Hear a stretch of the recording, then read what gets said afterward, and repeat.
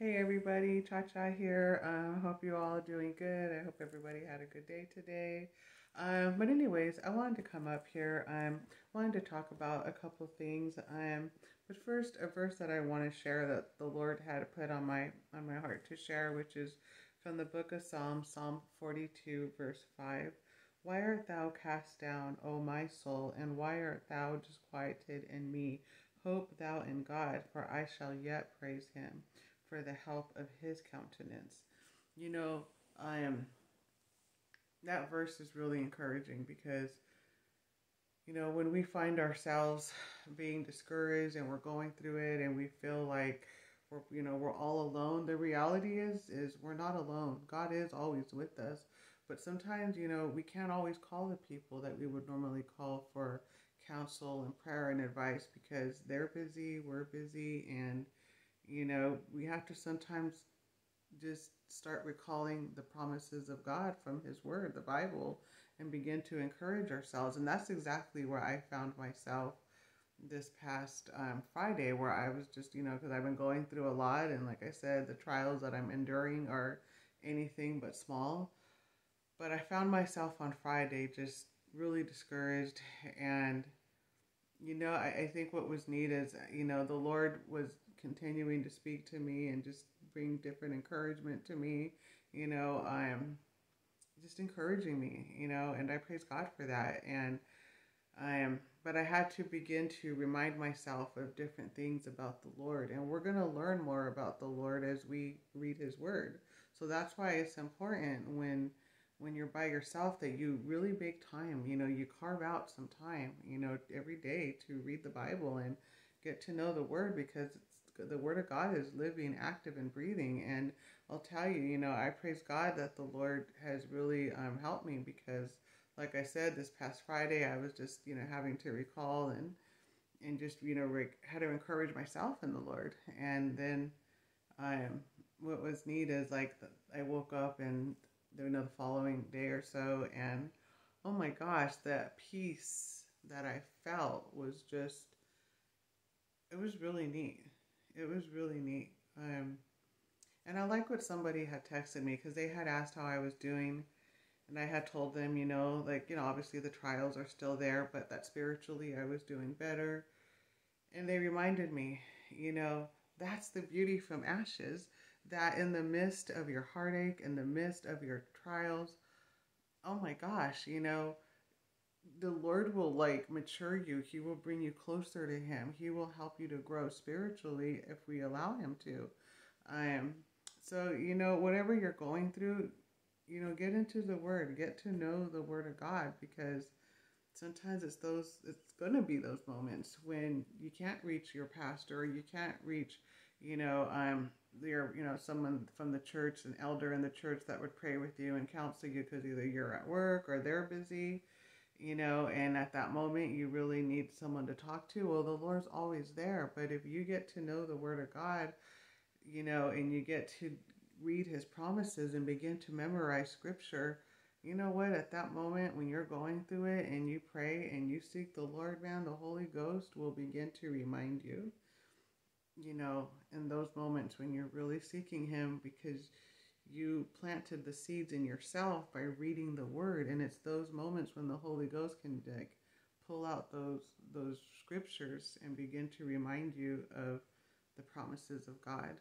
So I really encourage you all to read the Bible, seek the Lord, and if you're, going through some discouragement, the Bible says, encourage ourselves in the Lord. And again, that was Psalm 42, verse 5.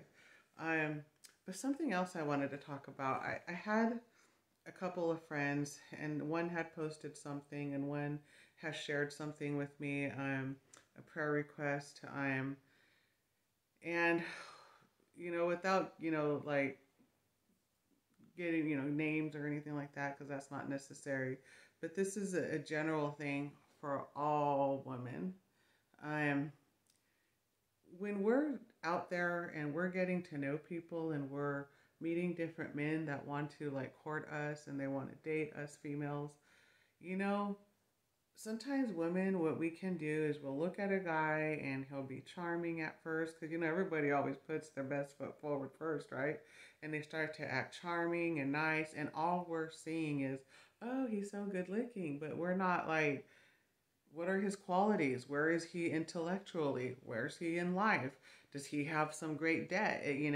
How is he with his family? Like his mom, his aunts, uncles, cousins, like we're not looking at those things. What are his values? What are his spiritual beliefs in God? Is he a Christian? Well, first the Bible tells us don't be unequally yoked.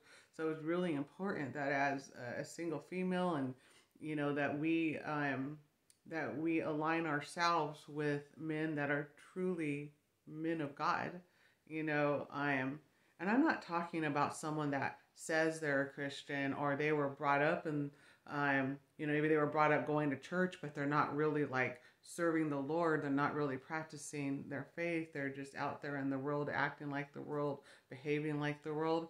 Let me tell you something. And there is such a decline in how the standards of some women have just declined. It's like they don't require chivalry from these men that they're dating.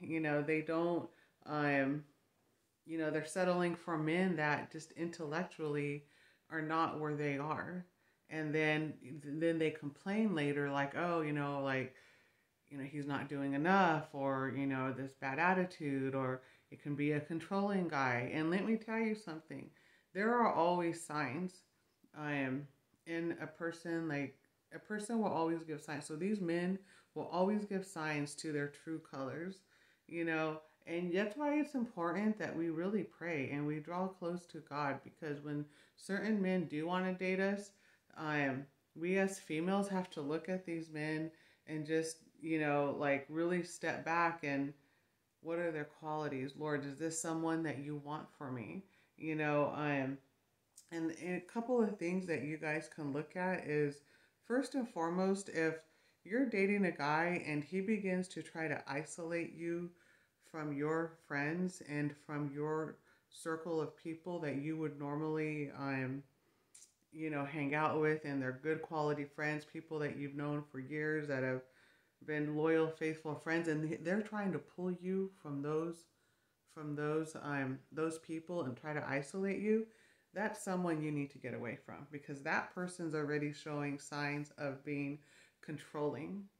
And that controlling nature does also and can also lead to abuse. And I'm talking physical abuse. There's always signs out there.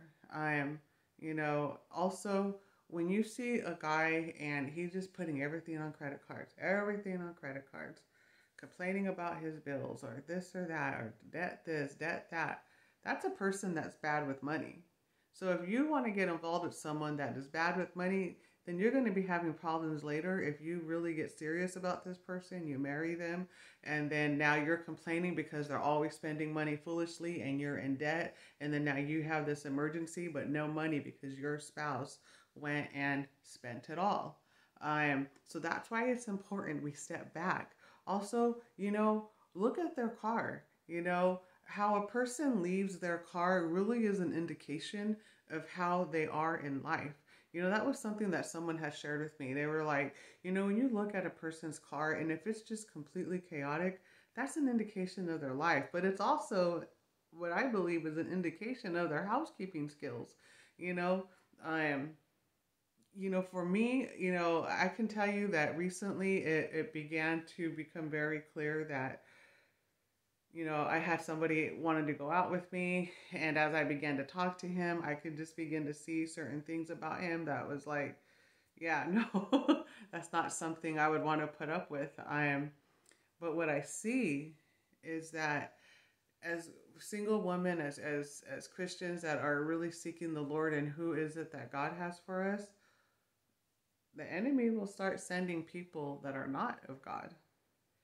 And he's trying to derail us, so it's really important that, man, you go in with open eyes when you're meeting a guy, you're talking to someone, and he's wanting to court you, he's wanting to date you, And you really want to make sure that you are serving a real man of God, someone that is truly practicing what the Bible says, not how they're interpreting it, but God's interpretation of His Word, the Holy Bible.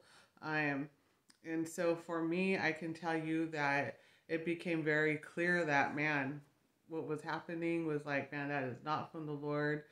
And you can't allow certain things into your life that will derail you, A, from your faith, but B, then you end up getting involved with the wrong person, and then you're crying about it later. And let me tell you something, if you're going to struggle in a marriage later because you didn't seek the Lord and you just married someone that, because they were cute, then that's not a trial, that's a consequence, because then, like, that would have been showing impatience.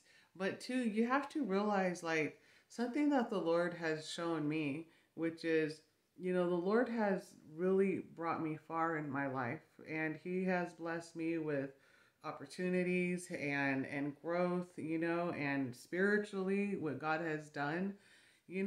How many of us as parents would give our children's hand in marriage to, like, our daughters to a man that can't provide for them, isn't there for them? Let me tell you something. When a man comes into a woman's life, he is to be a real man of God. He is to not be a burden, but a blessing. He is to be a provider, not a mooch. He is to be a protector, not someone that runs and expects the woman to do it all. As a strong woman, there are men, like, they want to win our hearts, but they don't know how to handle a strong woman. They don't know how to really care and be that person's equal. You always hear people say, like, I want to meet my other half so I can be whole. No, that's such the wrong way to view it. You have to be whole in the Lord.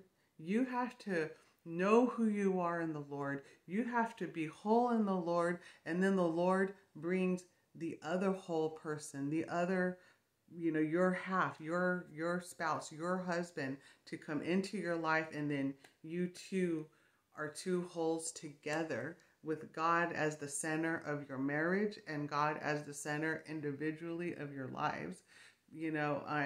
So it's really important that as women, we begin to gain the right perspective of what we're looking for in a mate. And, I get it. Of course, when we meet someone, there's an attraction, like, oh, that man's handsome or he's charming. But there's so much more you have to look at. There's so much more you need to really begin to view and see, because I'll tell you, I have talked to different women that I have known, my relatives and friends, and oh my gosh, you hear their stories, and then as they begin to share with me, and, in the dating process, I mean, the signs were there that that person was not a person for them. But they chose to ignore it and do the typical, oh, love is blind, or he's so cute, or no. As women, especially as women of God, we really got to seek the Lord, and Lord, you guide me, you show me, Lord. And Lord, if there's someone that's trying to date me and they're not of you, Lord, get rid of them. Just move him on out. Just have him keep walking and keep waiting on the Lord, and so my point is there are always clues when as you begin to spend time with a man, how he is and how his ways are. For me, it's important that a man open and close the door. It's important when I go to a table that he stands up and pulls my chair out and pulls it in. If I'm eating dinner and I go to get up to go use the ladies' room, it's important to me that as a gentleman, he stand up when I stand up. Chivalry is only dead in your relationships if you allow it. You have to set your standards. And you know what, like I was saying, is like, how many of us as, mothers would give our daughters just to any guy that won't be there and won't cherish them? No. Well, then how much more is God saying, I created you. I breathe my breath into you. It's literally the breath of God in our lungs. He doesn't want to just give his daughters to anybody. He wants to make sure that when we're engaging in a relationship and we're going to marry that person, God wants to give us the right one that He knows is best for us. He knows is right for us. So my encouragement to you is seek the Lord. You know, when you're meeting someone, and you're meeting that man, line him up with what the Bible says a man should be. You know, and seek the Lord most of all, and let His Spirit guide you. Um, but anyways, I hope this encourages you. And again, like I said, for anybody that's going through discouragement, really that again, that verse, Psalm 42, verse 5, and I'll read it one more time. Why art thou cast down, O my soul? And why art thou disquieted in me? Hope thou in God, for I shall yet praise Him for the help of His countenance. God is good, and He will help you. He will help you if you allow Him to and you seek Him. But remember, when God answers, it may not always be the way we want and the timing that we want. If we're going to ask God to answer, we need to ask God to answer according to His will, because God knows what is best for us. All right. Well, anyways, I hope you all have a good night. Thank you for listening, and serve and seek the Lord and be blessed. Thank you. Bye-bye.